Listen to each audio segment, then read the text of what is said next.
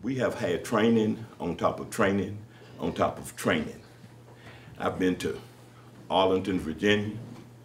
I've been to Chapel Hill so many times, I believe my truck could go there by itself. We've had training on top of training, and did you hear that we are no longer low performing? It was a process. And I said to everyone in this room now, we got to make sure that the things we put in place to start that process, that we don't let them turn around and go back to where we were. So first of all, I'd like to thank everyone for what you helped us to do. Then as I look in here, I gotta do this to my peers, the members of the Halifax County Board of Education. Would you guys please stand? The members of the Halifax County Board of Education. Ladies and gentlemen, they work hard. They work hard. Sometimes we don't even agree. Sometimes we do not. They care about children. I used to have a quote, education is our business, our only business. And that's what we are turning this to be. That is our only business. And we've come a long way. Then we have some special people in here, the commissioners. Would you guys please stand?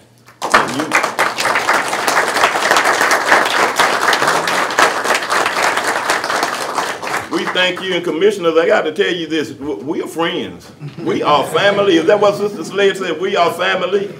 I'm an avid reader. I read everything I can put in my hands. I saw some reading this weekend that said, you know, there's a proposal given to the legislature asking the school boards and the commissioners to actually get together because they can hold us to the fire, board members. They're going to hold us to the fire to make sure that the money that you spend are directly related to your goals and objectives that you have set up. And they're going to hold each of the two accountable. Commissioners accountable because you're the one who gives the money, and board members holding you accountable because you're the one that have to make sure that it is wisely used. And you know what I think out of that?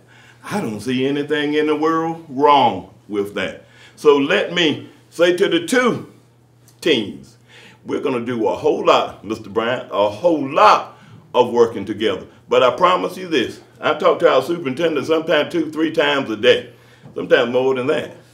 Here's a gentleman, he wants the best for these children. I told Mr. Kobe, Dr. Cunningham, you don't know this, I told him my leadership style that I leave you alone. And I told him, he said, Coach, that's what I believe in, delegating responsibility and assigning it and making sure that the person carries out the responsibilities you've given him. That's the relationship that I have with Dr. Cunningham. I tell him I don't want any surprises, and tell me what it is that you're doing. Don't give me the minute details unless you think I need them. So I'll say that to everybody in here. He is working towards making sure that all monies are well spent, but making sure on top of that, that our children are as well educated as those anywhere. That sign that Everett Cynthia says, what? Where's Cynthia? I saw Cynthia somewhere. Says education is our business? Yes, our only business. And my sign at David Middle School said, better because we have to be. Now, I talked to Alex right there. Alex asked me, well, what in the world would you do with the money? I told Alex, I'm so glad you asked. So glad you asked. Y'all, I just keep everything. There's so much there, but I told him some examples. And Mr. Few in a few minutes is going to tell you some examples. Having been a principal in Halifax County for 23 years, it's embarrassing to sit and see other people be able to do something and you can't. That's right. That you have to make it work. And I told him it's embarrassing when you all coach and the two teams can't play an away game on the same night because you only have one activity bus. But the public doesn't know these kinds of things. It's embarrassing when you know that you have an Algebra 1 class with 32 people in it, when you wish that you could break it down to 2 classes of 16 children each, but you can't afford another teacher. Now you don't have to ask. Now you have the funds to do that. We in this county, and people may not know that all we look and judge a school system and a child is by his or her EOG score, where you are level 4 or you are level 2. Well, let me tell you what that means, what the teachers in this county know to do. They know now to take that 1 and break that 1 down to find out what areas that you are weak at. They know how to take those goals on that goal summary sheet and to see what is it that I need to help you. For an instance, I am a diabetic. You can't treat me the way you treat those of you who are not diabetics. You can't treat every child the same. If I have a weakness in this skill, that supplemental tax gives me the ability now to hire me a teacher where I can do some pull-outs if I need to work on this skill. Maybe I'm just be real simplistic with it. I'm a math major. Maybe you just don't know your multiplication tables. It's real hard for me to teach you how to factor a quadratic equation and you don't know your timetables. Well, now that gives me a chance to hire some people to help me. It gives me an opportunity now to open my building up on Saturdays and bring some teachers in to teach. It gives us a chance now, y'all, to play on the same playing field. And I thank you. I'm getting teary-eyed. That's all right. I told somebody the other week, I came to Halifax County in 1969, y'all, and we didn't do nothing. The first day I came out there, the principal, Clem Williamson, took me to my classroom, and I was walking, saying, well, where are you taking me? He took me outside. I was at Inboard in high school, way around to the back, to a trailer. I said, man, I'm from Gates County. I know we poor in Gates County. I know this ain't my room. But that was my classroom. And he handed me my keys, Mr. Kobe, and said, that's your gym, Clutch. You are my coach. I said, put me in there. I walked in that gym. I didn't even have any bleachers, y'all, in the gym. To play a game, you had to put chairs in the gym. Don't mind to tell you that we were 25-8, ranked number 2 in the state, and that I was coach of the year my first year. Don't tell nobody that. But I'm telling you all this to say, I'm so glad to stand here right now and say I don't have to get on my knees and beg anybody for anything. I can give these kids what they ought to have. All right.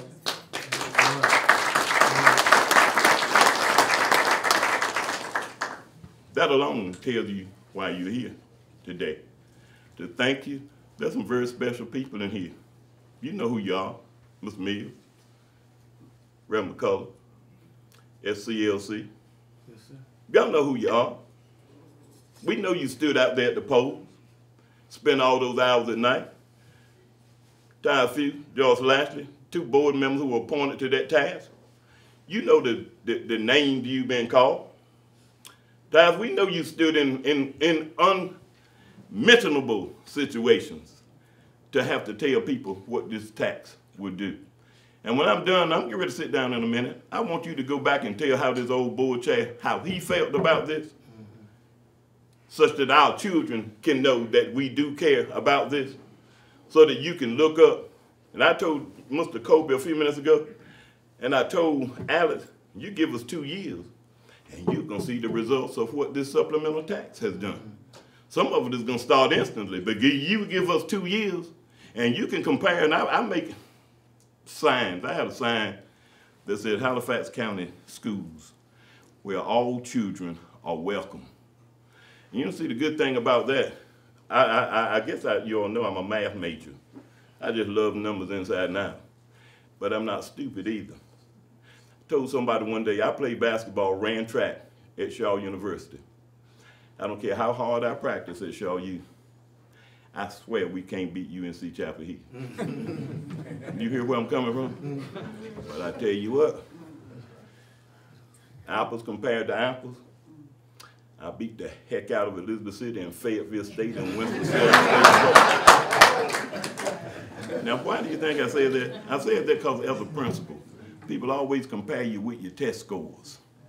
And people always saying to the public school, well, why aren't you doing as well as the charter schools?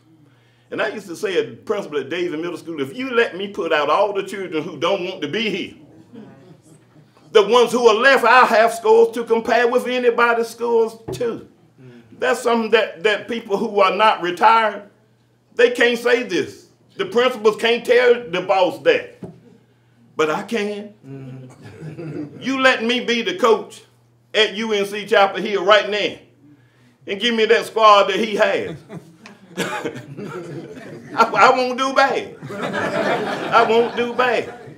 So now you come in Halifax County with equal funds, we won't do bad, but, and we're not going to put them out of school, we're going to teach the ones that are there. All right. And we're going to bring their scores up and measure us, compare apples to apples and not apples to oranges. And you can say, wow, they did. We're going to do that. We promise you, we're going to do that.